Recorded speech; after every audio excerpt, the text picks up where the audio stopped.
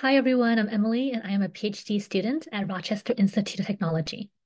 On behalf of my co-authors, I'd like to present our paper titled Mapping Accessibility Assignments into Core Computer Science Topics, an empirical study with interviews and surveys of instructors and students.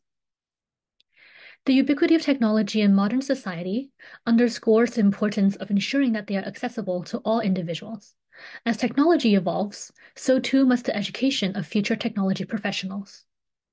Currently in computer science education, accessibility is limited primarily to specialized courses, such as human-computer interaction, rather than being directly integrated into core CS curriculum. Furthermore, dedicated courses on accessibility risk being discontinued due to low enrollment. Thus, there is a need for including accessibility throughout the curriculum. One reason for this absence of accessibility is that teaching is dependent on the personal initiative of the course instructor. However, many of them do not feel comfortable teaching accessibility due to having limited knowledge in this area. Thus, there is a need to provide them with sufficient resources so that they feel supported in teaching accessibility. So this compartmentalization of courses, as well as this lack of instructor expertise, raise concerns about if students are adequately equipped to incorporate accessibility into their future work as CS professionals. To tackle this issue, our research bridges the accessibility education gap in CS programs by pioneering an approach that directly incorporates accessibility assignments into core computer science courses. We developed assignments that covered accessibility topics while ensuring that students still met the learning objectives. Several researchers on this project had extensive experience in accessibility and were also instructors of CS courses. So we went through an iterative process to design and develop these assignments. We started with examining an existing list of assignments and selecting possible candidates to infuse accessibility concepts. Then we brainstormed possible ideas and selected the concepts that had tools available for students to check their work, such as built-in screen readers. And then we tested these assignments in our own classes and made improvements, which included clarifying the instructions, adding more output examples, and making the complexity as well as the length adjustable. So there were three main assignments used in the study. The first one is the accessibility test analysis assignment, which focused on searching through an array list. So students looked at the results of different automated accessibility checkers and learned about the web content accessibility guidelines as well as assistive technology. The second assignment is the Braille translator with binary tree, and this focused on creating a digital Braille translator. So a typical assignment for binary trees would be to find the min or max of numbers, while our assignment introduced the concept of representing Braille encodings as paths within a binary tree. The third assignment is the Braille translator with dictionaries and text analysis. And this requires students to implement a Braille translator capable of converting English sentences into grade 2 Braille using dictionaries. Students also use the Turtle Graphics library to draw 6 circles that corresponds to the 6 circles in a Braille character. For our data collection process, we met with instructors to discuss our project goals and customize the assignment before the term. And before the assignment was released, we did a virtual class visit where we introduced our research and administered a pre-survey to the students. And it was completely voluntary, and we ran a raffle to encourage participation. After the assignment was released, we sent an email to instructors to gather feedback about how they introduced the assignment and whether they covered any additional accessibility content. After the assignment was submitted, we sent another email to instructors to understand any questions or comments that the students had, and we also visited the class again to administer the post-survey to the students. And the post-survey contains similar questions as the pre-survey so that we can compare the responses before and after the assignment. And after the assignment was graded, we asked instructors about the student grades as well as any other feedback about the assignment.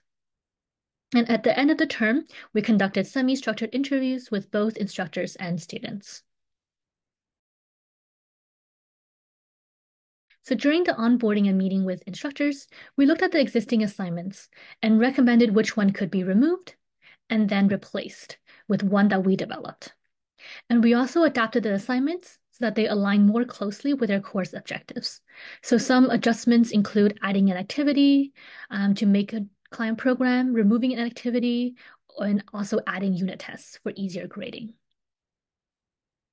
So between September 2022 to April 2023, we ran the empirical study with 8 course instructors, with an additional 2 who had previously participated in our pilot study.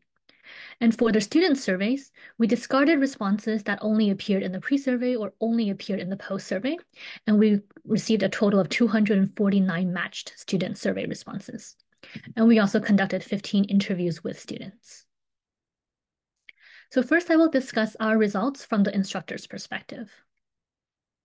So the instructors who participated in our study came from different institutions, including community college, liberal arts college, as well as both R1 and R2 universities. Their teaching experience ranged from 0.5 to 20 years, and it is important to note that 5 of them did not have any prior experience teaching accessibility-related topics. Their experience teaching the assignment mainly fell into 3 categories. The first is preparation. To begin, most instructors completed the assignments themselves to become familiar with its mechanics and concepts, and other instructors also asked their lab TAs to complete it as well. In terms of the grades, the accessibility assignments were comparable to the original assignment that it replaced, showing that the CS learning objectives were still met. And most instructors indicated that they were willing to reuse the assignment in the future because they found value in using real-world examples to teach technical skills, which are often applied to more toy examples or data sets. Regarding the class engagement with the assignments, instructors shared that students were more focused on the technical objectives, like completing assignments for a good grade, rather than the accessibility concepts. However, 3 instructors who did have a background in accessibility tried additional strategies to emphasize the importance of accessibility.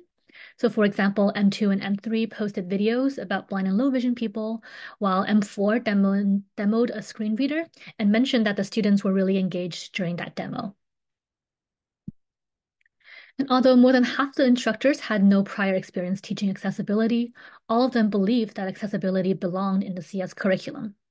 However, some felt that including it in only one class might not create the mindset shift necessary for most students to actively consider accessibility in their future work. So for example, M7 mentioned that we need to have it embedded throughout the curriculum and valued by multiple faculty at each level. Next, I will present the survey and interviews with the students. Regarding students' confidence with accessibility knowledge, almost 40% of them felt fairly or completely confident that they could define accessibility in the post-survey, compared to just 21% in the pre-survey. And over half of them were fairly or completely confident that they could give an example of an inclusive or accessible software design, compared to 36%. And both of these were significantly different. And similarly, almost 60% were fairly or completely confident that they could give an example of how accessible or assistive technology is used by people with disabilities, compared to 46%.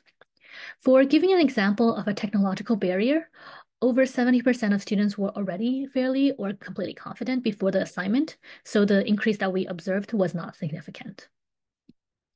For students who did the accessibility test analysis assignment, over 20% became somewhat familiar or more with accessibility guidelines, compared to 8%. And for students who did the 2 Braille assignments, almost half of them became somewhat familiar or more with digital Braille, compared to only 8% before. In terms of accessibility implementation, the percentage of students who were somewhat or more confident about designing or developing accessible technology doubled to 35%, compared to 16% before. And similarly, almost half of the students became somewhat confident or more about being able to evaluate accessible or assistive technology after the assignment, compared to 27% before. We did not observe any statistical differences for the future interest in accessibility, since we found that the responses were already generally positive prior to the assignment. So for instance, almost 3/4 already agreed that they were interested to learn more about designing or developing technologies before their assignment.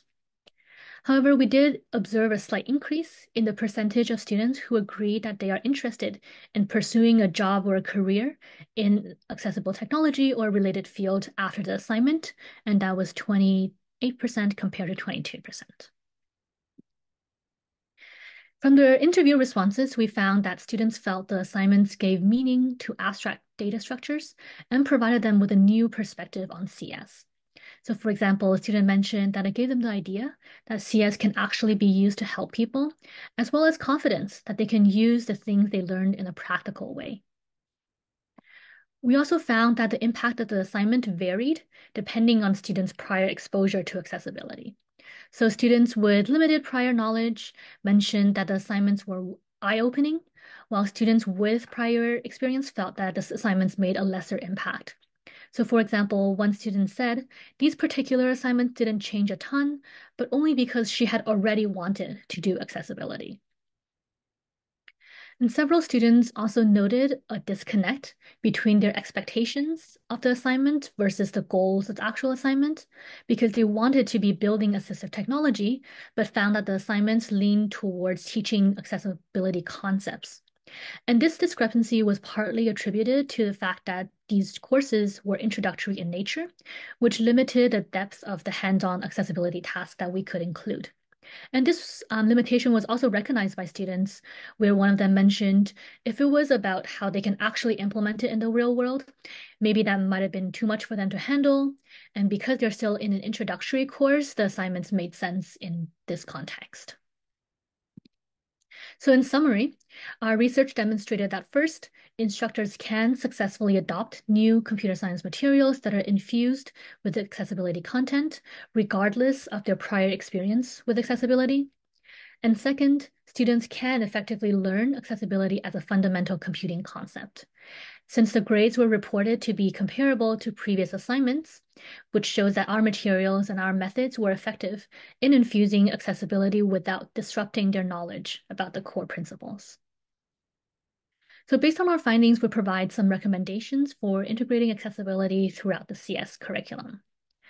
We identified two main aspects that contributed to the success of our approach. So first, we added accessibility to core courses as a small chunk that does not require prior knowledge and is not too deep or too complex. And this chunking aspect was crucial for the ease of adoption by instructors as well as the ease of learning by students. And second, we added accessibility to the course by swapping an existing assignments rather than adding an extra one. Thus, the course load for both the instructors and the students remained the same with respect to grading and studying. So in conclusion, we'd like to mention that one key element of our approach was applying our own subject matter expertise to designing the assignments and working with instructors upfront to ensure a smooth integration. However, the accessibility integration approach we have devised is replicable and can be applied to map various learning objectives into different CS topics. So please check out a related paper published at SIGCHI for a list of those topics. Ultimately, our efforts aim to empower future technology professionals to design and develop technology that is accessible to all, thereby advancing a more inclusive world. Thank you for listening, and please feel free to check out the assignments that are available on our project website.